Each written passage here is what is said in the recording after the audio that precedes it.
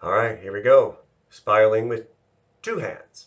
We're going to do the same thing we did with the one hand, except we're doing both hands. Not like we did when everything comes in together, but we're going to have it more three-dimensional spiraling. You'll see this a lot in Tai Chi routines. It's usually called wave hands, like moving clouds, or cloud hands, or you might just hear teachers shorthand it by saying wave hands or something along those lines. So we're going to do it the normal way, kind of coming out. We're going to shut down and do it coming in.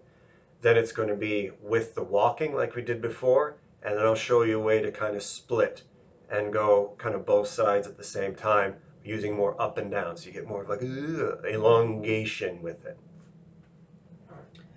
So again, you can either keep here at shoulder width. I recommend toes out, knees over the feet, or a little bit wider. We're going to start with the left for you, right for me, on top. Scoop the other hand underneath. So we want to keep the hands together. We're not going to have one hand here and one hand keep them together. So I'm going to twist to the left, pull down, lift up. Same four-part thing we did before. Turn over both hands and come across. Pull down, lift up, rotate both hands, and come across. Pull down, lift up, rotate, and turn. Both hands. See how my hands are together too, and then there's a part where they both cross, but they both rotate together as well. Getting used to the body working as one unit together, as opposed to just sort of, I don't know what I'm doing. And then the body, I don't know what I'm feeling, I don't know what I'm thinking, I don't know what's going on. You got to get used to how the body feels and how to make it work the way it's meant to, instead of just sort of being at the whim of whatever impulses we have. Control them. Hence the breathing together with the motions being smooth and even and coordinated.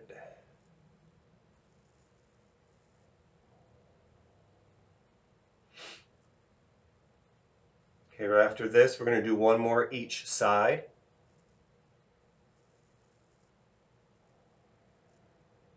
There's that. Now switch. So bottom hand's going to come to smooth. Top hand, my left, probably your right, is going to push. So we close now. But again, your right, my left comes down. The other hand spirals up. And look, there's that crossing point.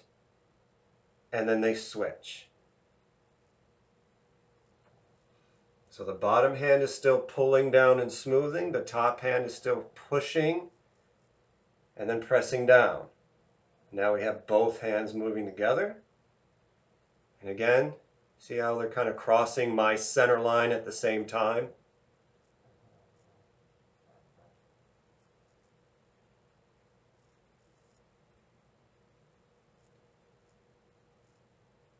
My arms aren't collapsed. There's a little space between my inner arm and my body, but not so much where now everything's all tense and working weird.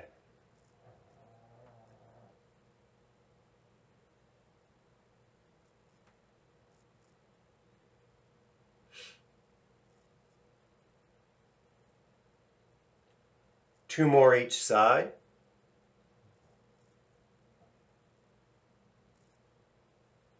So there's one.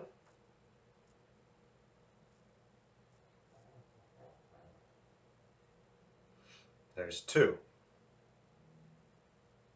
Good. So same thing as before. We're going to do the same stepping we did before. So that up, out, down, shift, up, out, down, shift, come in. Same stepping we did for the first part, but now we're going to use both hands.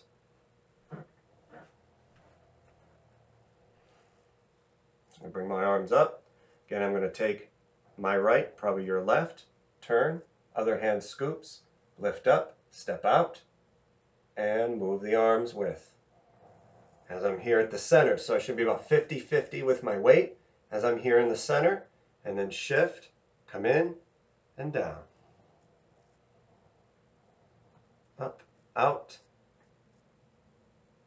See how my knees are still over my feet too.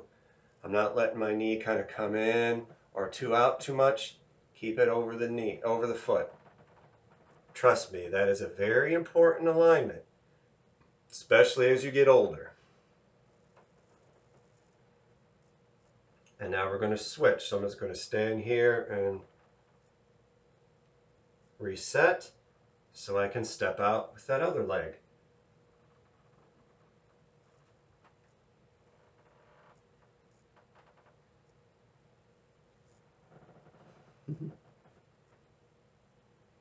My pug just woke up. Oh, buddy. Sleepy bear. He's so sleepy. I don't know where the cat is. We're going to do one more.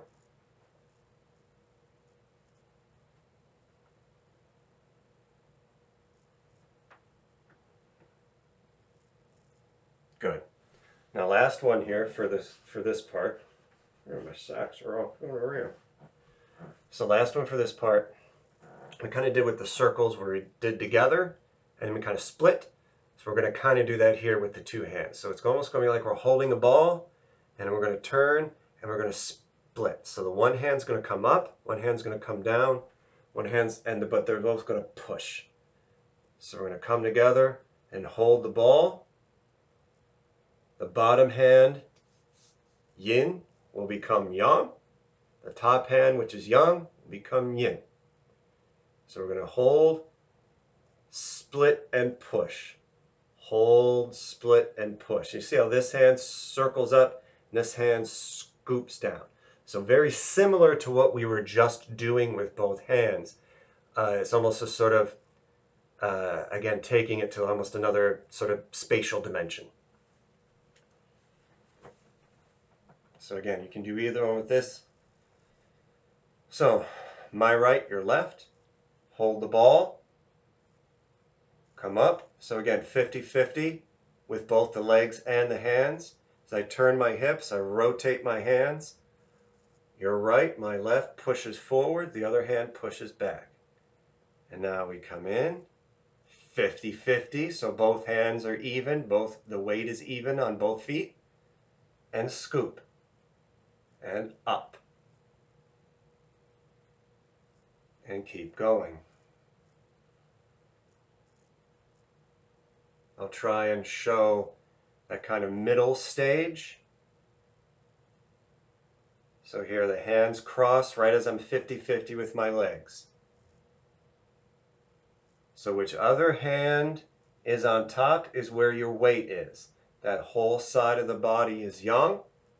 The other side will be yin. You need both.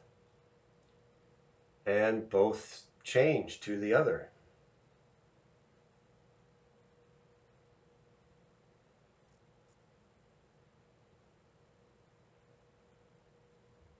So we're going to swim this out.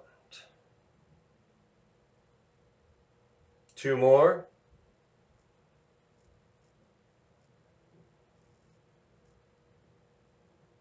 One more. Good, so we'll switch. So bring that other hand in where you're at. Hold the ball, now we'll go the other way. Again, 50-50. Push up and out and back and down.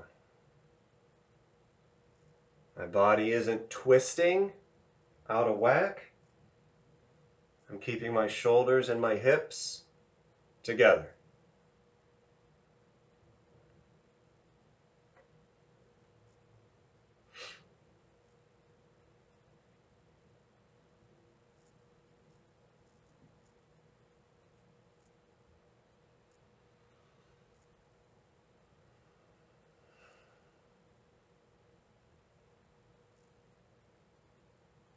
One more after this.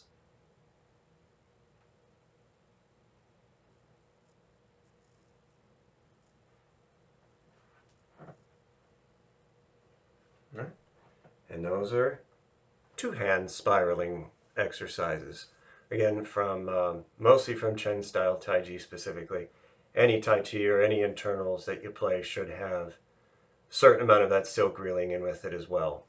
But these are ways to kind of train that specific skill, and then you put it back into what you're doing. Now, again, it could be martial arts, it could be football, basketball, baseball, especially baseball. Get that rotation in there without messing up your core and your obliques. It's happened to the Indians a few years ago too. They kept messing up, like they kept having oblique pulls because they weren't.